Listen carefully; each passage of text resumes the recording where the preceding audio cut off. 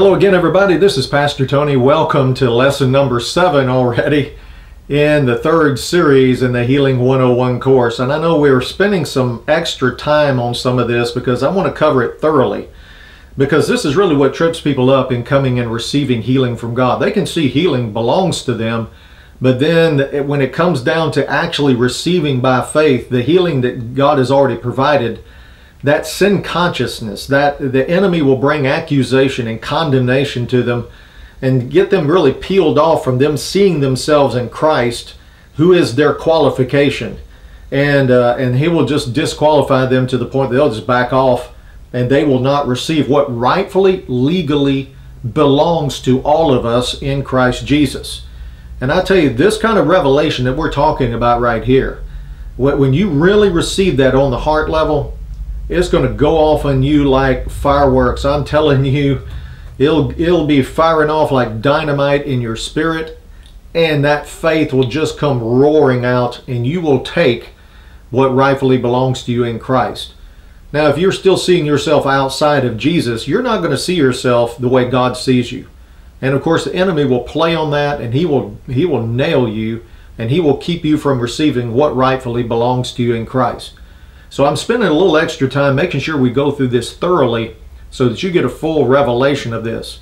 And you have to keep in mind, again, as we've already established the last couple of lessons, that when you see Jesus dealing with the sin issue, when you see him going to the cross to pay the price for our sin and our justification, our forgiveness of sins, then at the same time he's also taking care of healing and wholeness, of you being able to legally receive healing and wholeness in your physical body. And we're seeing this over and over again in the Word of God. Now, let's look over to the book of Hebrews again today. There's so much that we could cover in the book of Hebrews, but I'm just kind of hitting highlights here because I really want to point out the fact that Jesus in his finished work has already taken care of the sin issue. There's not a sin problem anymore. There's a problem with sin consciousness in the hearts and the minds of the believers. But as we get our minds renewed to this right here, as we receive this revelation and get our minds renewed to it, and sometimes you just have to wholesale throw out a lot of religious traditional ideas that have told us something contrary to this. I know I had to. I can tell you, I had to plow up that stuff and replant the revelation of God's Word in me, so that, then faith is just a response at that point. You don't have to go try to muster it up. You don't try to have to go beg God for days and weeks and try to wear him out. God has already established, this is established in the finished work of Jesus. All these things that we're talking about right here. Now, the last lesson, if you missed the previous lessons, I encourage you, stop this, go back and listen to those, because we've already laid a lot of foundation working up to this one. But in the last lesson, we talked about how Jesus is at the right hand of God making intercession for us. Now, how is he seated at the right hand of God? Well, after he became sin for us on the cross, he paid the price for sin, fully, completely satisfied the claims of justice against all of us for all time, past, present, future tense sins, and that he was raised to secure our justification. But then he ascended into heaven, presented his blood on the heavenly holy of holies, and then sat down at the right hand of God. We read it from yesterday, Hebrews chapter 1, verse 3, after he by himself purged our sins. That's when he sat down. Not before, when he purged our sin, cleansed them out, wiped them out like they never even happened. Dealt a death blow to sin. I'm talking about the sin condition, all of it, all inclusive. Then he sat down at the right hand of God. He becomes the evidence of our justification. He becomes the security for your justification and your qualification to receive anything from God, particularly in the area of healing. Now, with that in mind, and also we read Ephesians chapter 2, verse 6 yesterday, how we've been raised up with him, and we've been made to sit together in heavenly places at his own right hand. We're also in that heavenly seat at the right hand of God. How did we get there? Well, if you had any trace of sin, any trace of not having your account balance, of you owing a sin debt, you could not sit there at the right hand of God. That describes our perfect righteousness, our perfect right standing with God right there. And see, that's where we are.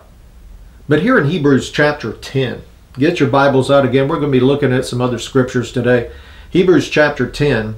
And let's begin reading here with verse number 12. It says, "But this man," talking about Jesus, "but this man, after he had offered one sacrifice for sins forever." I want you to see that right there. That it wasn't until your next sin. And then, well, what's going to happen then? Is Jesus going to have to just keep coming back and just paying for individual sins? No. His one sacrifice for sin on that cross was good enough that it paid the complete price, past, present, future tense sins. It dealt with the sin condition once and once for all, forever. So he says that he had offered one sacrifice for sins forever. He sat down at the right hand of God. I want you to see there again. He's seated at the right hand of God. Why? After offering that one sacrifice for sins that shall avail for all time, forever. And what is that sacrifice? Well, that was a sacrifice of himself. He was that Lamb of God that was slain from the foundation of the world. He was that Lamb of God without spot and blemish that offered himself up. And he was so perfect and so valuable or invaluable and so worthy that he could by himself offer himself up as a sacrifice and more than pay the price for the sins of the entire human race for all time, forever. Boy, that's powerful. See, that gives us a revelation of the invaluable, worthy Jesus who's seated on the throne. I'm telling you. All right, look at verse number 14. It says, "For by one offering," what is that offering? Himself. "He has perfected forever those who are being sanctified." The Amplified reads, "For by a single offering, he has forever completely cleansed and perfected those who are consecrated and made holy." See, that's telling us right there, in the eyes of God, you are just as blameless and holy as Jesus because you're in him. You have his righteousness, his right standing with God.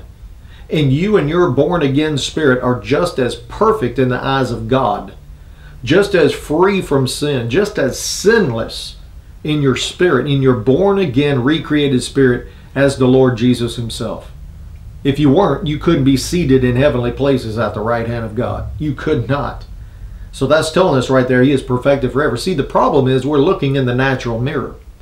We're seeing ourselves and we know all the bad stuff we've done. We know where we have come short of the glory of God. And to see if you are on your mind, if you're eating off the tree of the knowledge of good and evil, which is the me tree, I like to call it the me tree, the self tree. If you're just looking at yourself apart from Christ, you'll never judge yourself to be worthy to receive anything from God, taking this heavenly seat, taking your place in Christ, receiving any of your inheritance. You're always going to be trying to work and earn it. Just like that prodigal son, the older son of the prodigal that went out. You know, he received his inheritance, but instead of enjoying it, receiving it, walking in the light of it, its benefits, he was out there working in the field trying to earn it. So you can't earn something that's already been earned by Jesus. And you can't add anything to it. Again, this is why we're calling this series Finished. You need to see this as a finished work and enter into the rest of God and cease from your own labors of trying to appease God and work for something that Jesus already wrought and given to you free by grace. Man, I get really excited about these things right here. It's made a huge difference in my life. I like what the Message translation reads, or the Message paraphrase, I guess we could say. It says, and I love this, it says, "It was a perfect sacrifice by a perfect person to perfect some very imperfect people." I love it. I'll read it again. "It was a perfect sacrifice by a perfect person, Jesus, to perfect some very imperfect people." That was us before we came to Jesus. We were all imperfect. But you know what? Who Jesus is and what he did for us in his finished work was so big, so huge in the eyes of God, that it completely swallowed up all we used to be. It swallowed up our old sins, our disqualifications, our coming up short of the glory of God acts. It completely swallowed up all of our imperfections in His perfection. So that's the way God sees us right now. See, if you don't see yourself that way, you're going to have a hard time receiving by faith something that legally belongs to you, something you can enjoy, a benefit from God that He's provided for you in Christ. But see, once you receive this and accept this reality right here, I tell you, there's nobody, no adversary, you can just steamroll him with the power of the gospel that's hit your spirit in such revelation. Man, that's awesome. Let's go back one chapter to chapter 9. Man, I love the book of Hebrews. Man, it just set me free of a lot of religious tradition that really I found was unfounded according to the new covenant. But notice here in Hebrews chapter 9 and verse number 12, and I'm just going to shift on over to the Amplified real quick on this one. Verse 12, it says, He went once for all. I want you to see that again. He went once for all. Once for all. Into the Holy of Holies of heaven. Not by virtue of the blood of goats and calves, by which to make reconciliation between God and man. In other words, those are the sacrifices under the old covenant. The Mosaic law provided for that. It was only for a temporary time, and it was all types and shadows to the coming Messiah, the Lord Jesus, the perfect sacrifice.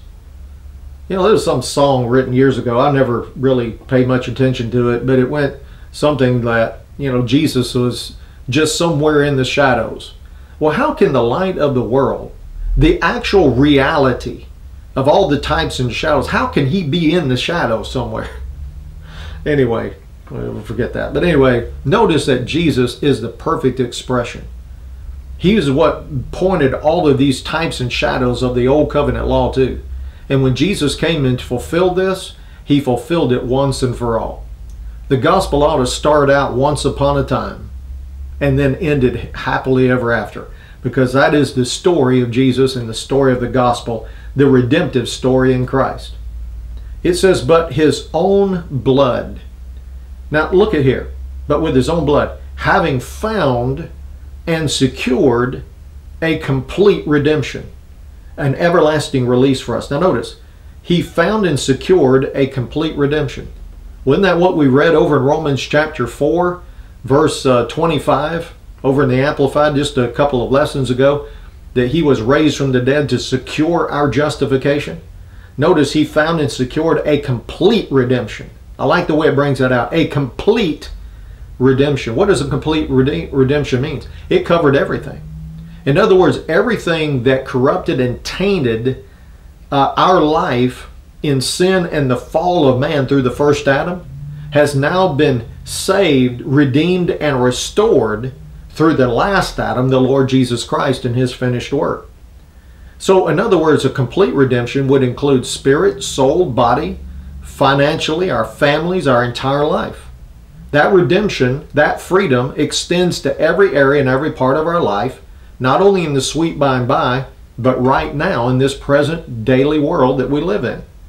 It says, but His own blood, having found us secure and secured a complete redemption and an everlasting release for us. In other words, there's no expiration date on this redemption. There's no expiration date on the finished work of Jesus. It is a complete redemption. It is a once and once for all redemption. And it is for all times. It'll never lose its power. There's not going to be a day when you get up and say, well, you know, we've exhausted so much of the redemptive grace of God in Christ that, boy, I tell you, it's just running thin and we're about out and God's going to have to just ration it out for the rest of it. Nope. Never. Ever. It's an everlasting release and a complete redemption, which means it includes healing in your physical body. Now look at verse 14. I'll shift back over to the New King James just for sake of time. It says, how much more shall the blood of Christ, who through the eternal Spirit. In other words, Jesus wasn't just any person, any person offering Himself up on the cross for mankind. They would have also been under the sin debt. How can they pay the sin debt off? No, Jesus had to come, the Son of the living God, the agent of creation, the Creator himself, had to come and be manifested or embodied in a physical body through a virgin birth. No ties, and not the corrupted blood of the first Adam, like the rest of us. That notice that the blood of Christ, who through the eternal Spirit offered himself without spot to God. Without spot to God. Cleanse your conscience from dead works to serve the living God.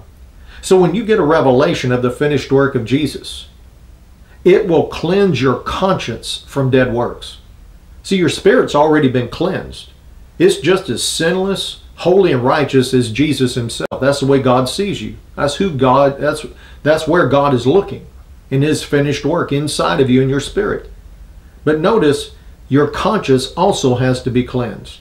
You have to take what God did and then present it in his word and allow that to uproot that sin consciousness, that unfounded and unresolved guilt, shame, and condemnation that we all kind of carry over even when we're born again, that Satan takes advantage of to try to bring sickness, disease, and infirmity into our life. See, this is why it's important for us to get a hold of this. This is why this is part of the healing message right here, is because most people are not receiving because they still have a consciousness of sin even as a believer. Even though they're justified in the Spirit, even though they're seated at the right hand of God in Christ, they're in Christ Jesus, they still have that consciousness of sin because they're not allowing the finished work presented in the Word of God, in the gospel message, to cleanse and uproot all that stuff. Very important. Now going down, I wish we had more time on this. I've got other series online that deal with this in more detail. But look at verse number 25 and 26, same chapter, chapter 9. It says, not that Jesus should offer himself often, as the high priest enters the most holy place every year with the blood of another. Talking about the high priest under the old covenant. He had to continually offer up more sacrifices. They had an expiration date. They'd run out. It's only temporary and never really did away with sin. He's comparing Jesus with that. And he said Jesus didn't have to do that. He didn't have to come and offer himself often, over and over again. He's not going to have to come back and deal with sin again somewhere in the future. Nope. Verse 26, he then would have had to suffer often since the foundation of the world. But now, right now, the new covenant is the now covenant. But now, once at the end of the ages, notice, he has appeared to put away sin by the sacrifice of himself. The Amplified puts it this way, that last phrase. He has once for all at the consummation and close of the ages appeared to put away and abolish sin by the sacrifice of himself. Notice we've seen words like he purged our sin, cleansed our sin, that we have a complete and an everlasting redemption. And notice it says that he appeared to put away and abolish sin. Well, did he do that? Well, if he didn't, it's not a finished work. It's not a complete redemption. He'd have to come back and finish it up. And listen, there's nothing you can do to add to this finished work. It's done. And there's nothing you have to do, listen, to earn or deserve healing in your body. Jesus bought and paid for that at the same time he was paying the sin debt off completely. Man, that's awesome. So notice he put away and abolished sin. Now, again, we can see this over and over again in Scripture, but let's look at a story that we've actually looked at before. It's the story of the man born by four. Let's go over to Luke's Gospel and pick this one up, chapter 5. Luke chapter 5. I want you to see this right here. Luke chapter 5, verse 17. It says, now it happened on a certain day, as Jesus was teaching. Now, this is before he went to the cross. See, all the healings he did before he went to the cross are all by credit. And listen, if somebody could be healed by credit before Jesus actually went to the cross, how much more now should we receive and take our healing that Jesus has already perfected and completed and finished this work of redemption, and he is seated at the right hand of God, administrating and carrying out and enforcing this new covenant. You said, well, why didn't it just happen in my fit? Why didn't it just automatically happen? Because again, listen, you have to receive by faith. You have to possess by bold, confident faith everything that God has provided for you by grace in the finished work of Jesus. See, again, that's what Isaiah 53 verse 1 says, who has believed our report, the report of the gospel, redemptive work, and to whom has the arm of the Lord been revealed. See, the arm or the power of God is going to be revealed and demonstrated, manifested in our life to the degree to which we believe the report of Jesus. So again, he says in verse 17, it happened on a certain day as he was teaching that there were Pharisees and teachers of the law sitting by. Who are these people? They were people who are using the law to try to earn something from God, from salvation all the way down to any of the blessings of God. And notice who had come out of every town of Galilee, Judea, and Jerusalem, and the power of the Lord was present to heal them. I want you to see that the power of the Lord was present in Jesus to heal all of them. To heal all of them. Now, did them deserve it? Well, no, they didn't deserve it. Listen, no one who received healing from Jesus under his earthly ministry deserved it in and of themselves. I know they were trying to deserve it. They were trying to merit the favor of God.